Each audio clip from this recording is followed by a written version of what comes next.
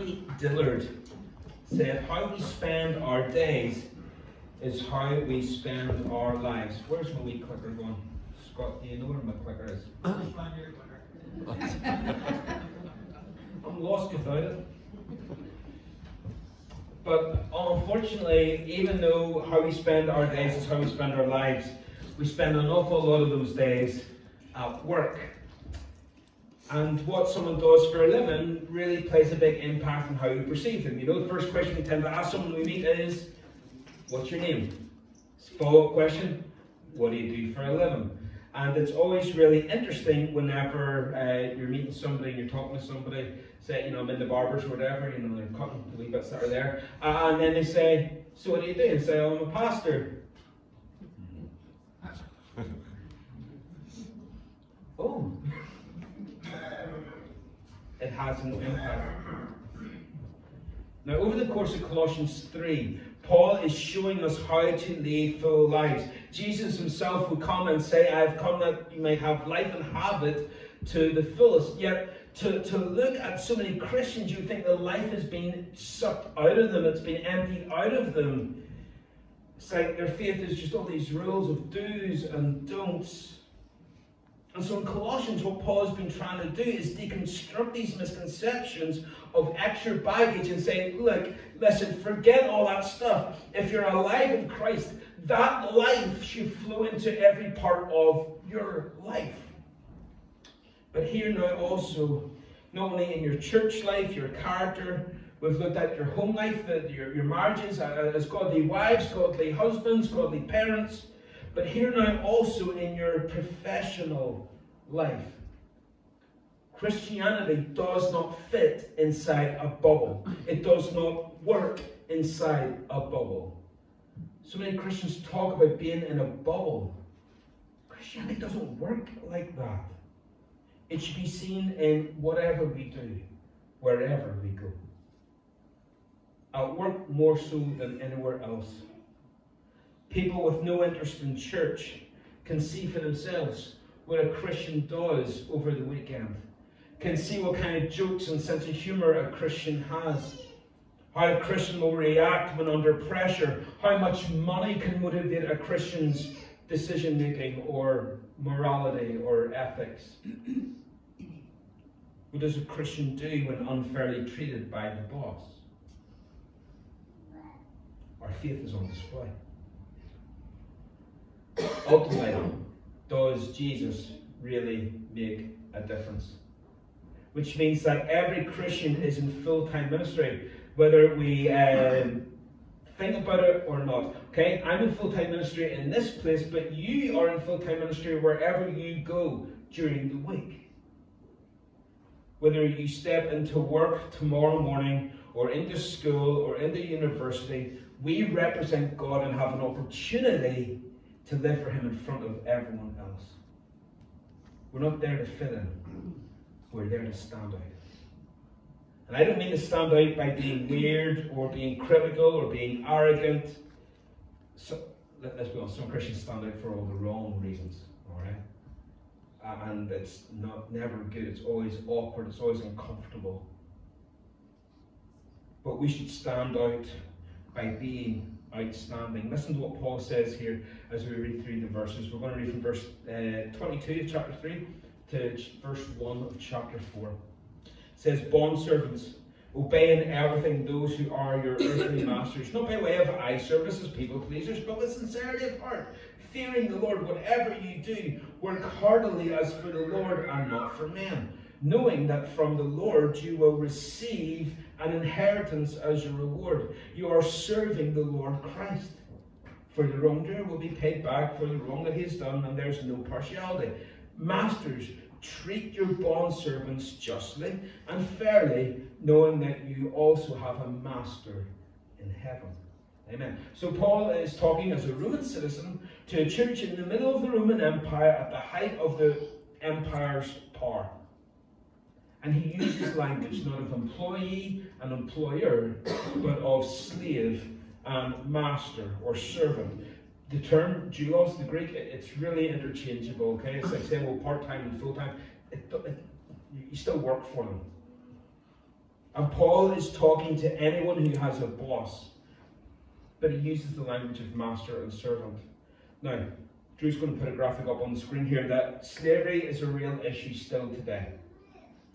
More than 40 million people around the world are in modern day slavery. That's 1 in 4 of those are children. 25 million, the biggest majority of them, are forced labour. So when we talk about the people who are building the football stadiums at the Qatar World Cup, it's that kind of thing. Last year, forced labour alone was reckoned to be worth $150 billion. In Northern Ireland, trafficking reports have gone up 47% year on year. It's a real issue, and it's one that we ought to be praying for. But back in the Roman Empire, all right, a smaller scope of land, they reckon that there were 60 million slaves. Okay, so 40 million today, 60 million then. We're probably not as advanced and further on in society as what we would like to think. But in the Roman Empire, those numbers meant that every other person was a slave. 50% of the empire was probably in some sort of slavery. Now, that's a very important thing culturally for these verses in Colossians. Because of slavery, because you made the slave do everything for you, the Romans felt that work was beneath them. Work? No, that's what a slave does. That's something that we don't degrade ourselves to do. No, I'm not a slave. People work for me. So, my point is this, that whenever I start talking about slaves and then start talking to you about employees, don't be thinking that I'm making some sort of socialist, Marxist commentary or something like that there, okay? It's like, oh, you know, let's cast off the chains and rebel. No. We have employees and employers. They have masters and slaves. That was just how their economy worked. Okay, and so we have to just shift our thinking to match up. So maybe you'd expect Paul to say something like, well, you spirit-filled, God-filled, Christ-imitating, godly husbands, wives, children, parents, free your slaves. Free your slaves, liberate them. This horrible bondage of slavery has to go. Do the Christian thing. But he doesn't say that. He doesn't say that. In fact, he even sends a runaway slave, Onesimus, back to his master Philemon. Right? The whole letter of Philemon is all about this slave going back to his master. And what's interesting is actually when you get to chapter 4 of Colossians, we'll meet Onesimus before he goes back to Philemon. He's the one who delivers the letter of Colossians to the church in Colossae. My point is that Paul is not writing some random thoughts from an ivory tower and saying, oh yes, well hypothetically this is what I think should happen. No, he's speaking from a prison cell into a real situation because he counts as friends the people that this is going to impact. Okay, so this is something that he is thinking through deeply and profoundly. This world of slavery was the world the church was born into. Did it challenge the institution of slavery? Not at first. Remember that the church at this point is a drastic minority, a handful, a few pockets of believers dotted around the Mediterranean coastline, Israel, Greece, Turkey, starting to pop up in Rome. Truth is, slavery was causing more of an issue inside the church than it was outside the church. Remember, everyone had to attend the same fellowship. So you could have a slave standing up and preaching to his master. The one who maybe before he got saved had beaten you, maybe had killed your wife, killed your kids, or sold your kids on to someone else. Broke up your family, broke your heart. That was Roman culture. It was normal for that to happen. And then he gets saved and then he's sitting in church in front of you. Could you imagine? Or for someone then who is a master, he then has to serve his slave communion. So he's used to having this man do everything for him. Now he's serving him communion. It was new, it was weird, it was going to take some time to figure out. And with anything that's new, there comes a learning curve. And that's why Paul addresses slavery. Ephesians, Galatians, Colossians, Corinthians all address the issues of slaves and masters living together and worshipping God and bringing glory to God as a testimony of what God can do in people's lives. Okay, we're going to flick it on here, Drew, because our first point here then is the right behaviour. Paul's advice to the slave then is obey your master. Don't fight back. Don't rebel. And it's interesting, he never says that. He never says, let's go abolish slavery. Paul never attended a rally or a protest against slavery. He didn't do it. No. Don't misunderstand me. The Bible is very much against slavery. It speaks out against it. But the church has a bigger goal. Their focus was not social reform, but salvation. It wasn't about trying to change the empire, it was about trying to rebuild the kingdom of God. So the church isn't called to save the world, but to save people from the world. We're in the business of changing people, amen? Which means that if you change enough people, eventually you'll change the society that we live in. That was how the church impacted the world. In 1 Corinthians 7 we read, yes, each of you should remain as you were when God called you, or when God saved you. Are you a slave? Don't let that worry you, but if you get a chance to be free, take it. And remember, if you were a slave when the Lord called you, you are now free in the Lord. And if you were free when the Lord called you, you're now a slave of Christ. God paid a high price for you, so don't be enslaved by the world. Each of you, dear brothers and sisters, remain as you were when God first called you. No, it's just because you're a Christian and don't expect everything around you to change. It changes you and who you are in that place, in that space. So addressing slavery, yeah, it's a good thing. But for the church, it's not the ultimate thing. Mark 8, Jesus said, what does it profit a man if he gains the whole world and loses his soul? Paul might say, what does it profit a man if you free him from his slavery, but he's never freed from sin? Or let me paraphrase it maybe for today. What does it profit a man if the church goes about trying to make him so comfortable and loved and accepted that he never feels the need to repent? Now, we are to live in love. We are to be a blessing in the city we live in. We are to be salt and light and warmth.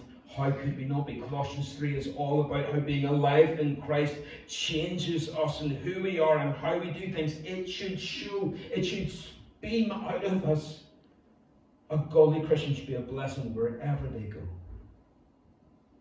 And I really truly believe no one cares what you know until they know that you care. But the point that Paul is making in these letters is that whatever your circumstances, wherever you are, whatever is going on around you, God can still use you for his glory. That's what Paul's trying to say. So whatever job you have, whatever role you play, whatever company you work for, God can use you there. Flick it on there. Well, we still didn't get that clicker, did we? No, it's gone. Oh, somebody stole it. What does it profit a man to free him from the world or not?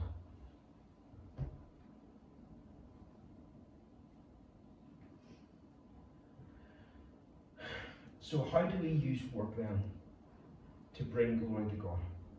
How do we use our work then to be witnesses for him? If we're wanting to change people, that we can change the society to bring glory to God, how do we do that in our 9 to 5 or in our shift work? How do we do that? Well, Paul says, work wholeheartedly. Not by way of eye service as people pleasers, but with a sincerity of heart. In other words, folks, whenever you're at work, you do your best. You do quality work, not just when the boss is there, not just when there's supervision or there's reports coming in or when there's assessments happening. You work so that you can be proud of what you've accomplished, and when you leave you go, I did good work today. I remember, remember in school whenever any teacher left the classroom for any length of time at all, you just started talking, pen down, start chatting, talking. There's always one person doing laps in the classroom and stuff being thrown. And then there's somebody who goes, she's coming, she's coming, she's coming.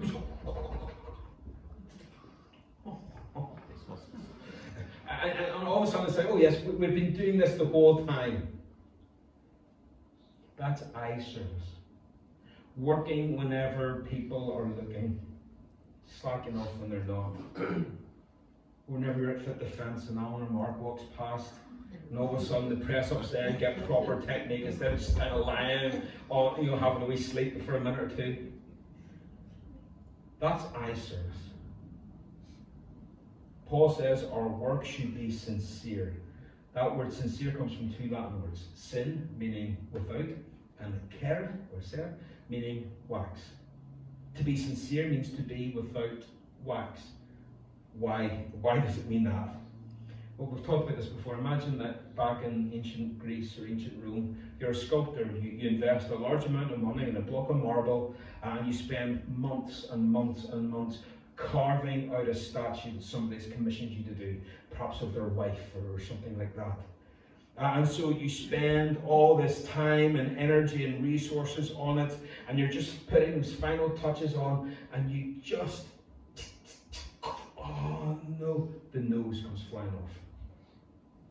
You spent months. You're not going to throw it all away and start again. So what you do is you get all the marble dust gathered together, you get some wax, and you mix it together to form a paste, and you glue the nose back on. And you sell the statue of the man's wife to the guy.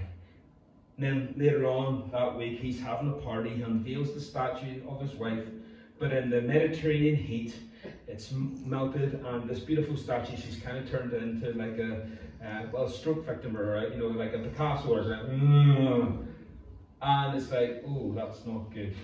So they were obliged to sell, or the merchandise is either being with wax or without wax. It was to be con kere with wax, or sin kere without wax. It was consistent throughout. It was whole. It was the same the whole way through. Paul isn't saying that we skip into work every day and pretend that every shift is the best shift ever. But simply that when we're in work, we work sincerely. We're consistent. We're authentic in how we do our work. Christians should be able to work unsupervised. No problem. Right? Drew's going to put up Titus chapter 2 here. He tells employees, be submissive to your own masters in everything. They are to be well-pleasing, not argumentative, not pilfering, but showing all good faith, so that in everything they may adorn the doctrine of God our Saviour. I love that phrase, adorning the doctrines of God. You are to make your theology beautiful by how you live it out. In other words, it may not ever make it to your annual reviews or your job performance reports, but how we work should speak volumes about our faith. Don't be the person who looks to slack off as soon as you can, who cuts corners as often as you can. Take pride in doing the best work that you can do. Take pride in your workmanship. It shows the world you're different. Is there a job that people in your work avoid? Maybe the cups pile up in the office sink, and everyone kind of just looks around waiting for somebody else to clean them all. Well, maybe taking pride in your work and working authentically means not waiting for other people to do those things that you could do. And your willingness to do it will take the stigma out of it. The thing about Jesus, he was the servant king. He washed his disciples' feet. They were all arguing about it. They were wanting to bring a servant and a slave, someone lower than them, to wash their feet for them, because that was something a servant did. And Jesus got up and did it. And after he had spoken to them, after he had done it, he tells them, go and do likewise. Go and do likewise. That's a huge thing. What did he mean by that? He meant, don't let an opportunity pass to serve people because you were too proud to seize the moment. That's what part of our family devotion was about on Monday night after Fit Defence. I was asking the girls, okay, what does it mean to wash people's feet in school? Not literally, obviously. So what does it mean? What does it mean to do things for other people? To show them that we care whenever maybe they won't want to do it? How can we be a blessing to others in the small things that we do? So we've got the right behaviour. Next, we've got the right attitude. Paul says, work wholeheartedly, do the right thing, give your all. But then he also says, but do it spiritually. Do the right thing, but do it for the right reasons. 3 times in these verses he talks about the vertical dynamic to work. In verse 22 he says, work with sincerity of heart, fearing the Lord. Verse 23 he says, work heartily as for the Lord and not for men. And then verse 24, point blank, he says, you're serving Christ. Okay? You might work for them, but you're serving Christ. You might get a salary from one guy, but you have another master who you're serving first and foremost. Imagine how that truth can transform how you go to work tomorrow morning. It can turn the most boring job into an exciting ministry. Because whatever you're doing, you're going to do it for God. You're going to let God use that to do something big. Every job has its downsides. Every job has the bits that we don't like and the bits that aren't as much fun as others. But here's a new motivation. When we step into work, we're stepping into an opportunity to do something for God. Doesn't that change how we think about it? Over the last 6 days we have served Jesus by how we have worked. I think that's class. I think it's amazing. We've adorned the doctrines of God before the eyes of men. So why should you give your all to whatever job you happen to be in, even if it's just a stepping stone to the job that you really want, or the career that you really want, and you're part-time, or you're trying to get through college, or you're trying to do whatever. Number one, the Lord is no man's debtor, first and foremost. But number two, listen to what Jesus said in Matthew 25. I was hungry, you gave me food. I was thirsty, you gave me drink. I was a stranger, you welcomed me. I was naked, you clothed me. I was sick, and you visited me. I was in prison, and you came to me. Okay, and then the people he's talking to says, well, when did all this happen? When did we clothe you? When did we feed you? When did we do this?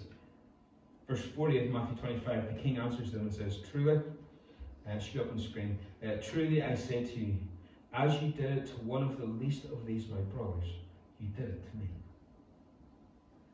These little things that we do in work, we are serving God.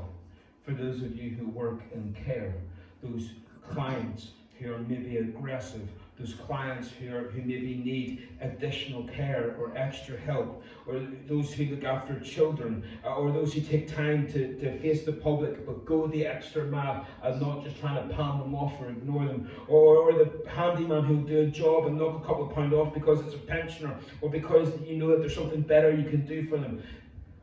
We're doing it for them because when we do it to the least, we're doing it to Him Himself. That changes how we think about our job, doesn't it? That changes the conversations that we have when we go into the office tomorrow. Because it's living for God in everything we do. It's serving Him. Remember who Paul's writing to. He's not talking to doctors and surgeons and, kind of big world-changing people. He's talking to church, and he's talking to slaves.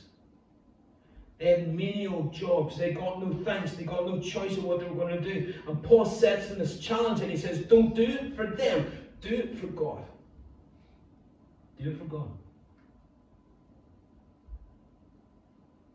I'm going to put a picture up here of a couple of guys on a building site. Imagine you walk up to them, and three guys are standing there, and you say, so what is it you're doing? The first guy turns around and goes, I'm digging. What does it look like I'm doing? Like, good conversation. Right, okay. Maybe someone else will turn around and say, well, just trying to pay my bills. And then you say, oh, aren't we all? Right? And that tends to be how the conversation goes. But what if the third one turned around and says, I'm building someone's home. I'm building a place where treasured memories will be made. And you think, boy, there's a different attitude. There's a different attitude of how they think about things, because perspective is huge when we live our lives. It comes into play so much whenever we're working. And the thing is, it seems that the church, the Christians, listen to Paul in this, because we know for a fact, historically, that at this time, Christian slaves were worth more than non-Christian slaves. It was a selling point. It raised their market value. Why? Because they were known to be good workers. They put in quality work. Being a Christian was a desirable quality to have in your workforce. But here's the thing, it didn't impact on the masters. Why? Because whenever you invest more money into your workforce and you know that you're getting a quality worker, you're going to look after them more, aren't you? You're going to take care of them more. And so by being Christians, they were changing the work environment around them. They had a sense of work that was being connected to their faith and to their testimony. And so they gave their best all the time, even when they were unsupervised. They could be trusted to do the work well. 1 Thessalonians 4 says, make it your goal to live a quiet life, minding your own business and working with your hands just as we instructed you before. Then people who are not believers will respect the way you live, and you will not need to depend on others. Work well. People will see it. They may not agree with your values, but they will respect the way you live. Can I point you to one of my, one of my most favourite underrated Bible characters? Exodus 31. We meet Bezalel. Bezalel. God is speaking to Moses, and he says, verse 3, I have filled him with the Spirit of God, with ability and intelligence, with knowledge and all craftsmanship, to devise artistic designs, to work in gold, silver, and bronze, in cutting stones, in the setting, and carving wood, to work in every craft. In other words, what God is telling Moses is, I have called this guy to be amazing in his field of work. I have anointed him. I have filled him with my Spirit for design. Isn't that class? Not right? In the chapter, there's a few other guys mentioned just like it. Called by God to be a good worker, to excel in their field. Spirit-filled for excellence. Right.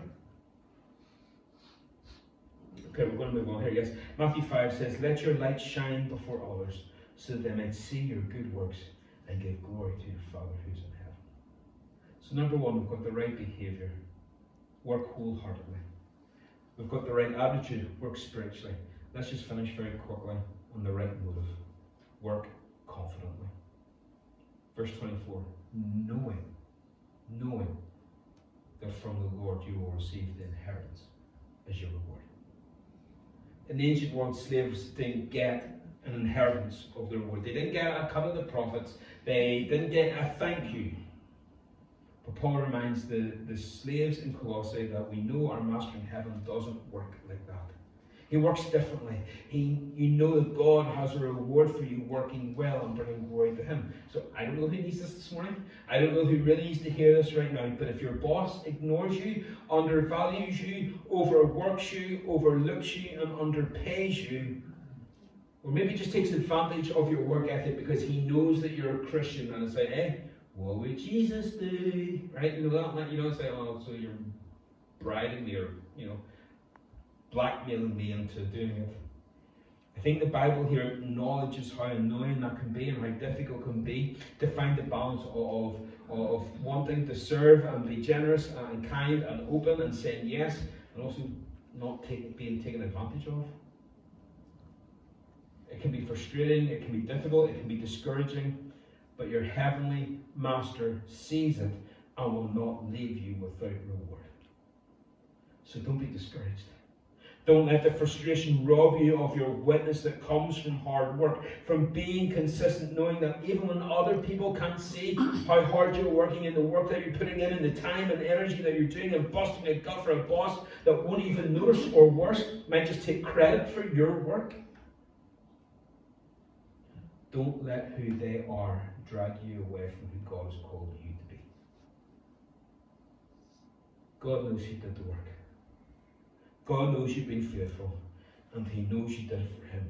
Romans 2:6. He will render to each person according to his deeds. Revelation 22. Behold, I am coming quickly, and my reward is with me, to render to every man according to what he has done. That takes us to verse 1 in chapter 4, when he speaks to the employers, and he says basically the same thing. The same applies to you, masters. Treat your bondservants justly and fairly, knowing that you have a master in heaven. Philip's translation says, not forgetting that you have a heavenly employer. The Christian faith is not about what happens on the outside, but what happens on the inside. Christ has given us a new motivation, not a new organization. So a man who becomes a Christian could still own a slave, could still be an employer, like Philemon. But how he treats them should fly in the face of what we think about slavery. Because that man is a brother in Christ. In the same way, God has bought us for a price to redeem us and give us a new life that we never thought we could have. So a new employer should be open and kind and generous to his staff as much as he can be. Your staff are not disposable. They're not just numbers on a spreadsheet.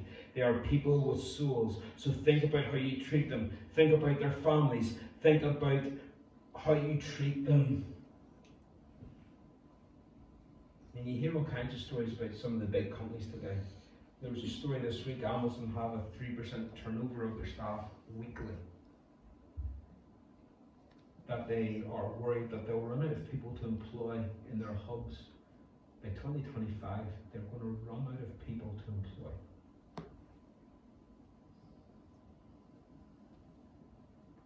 People abuse apprenticeship programs.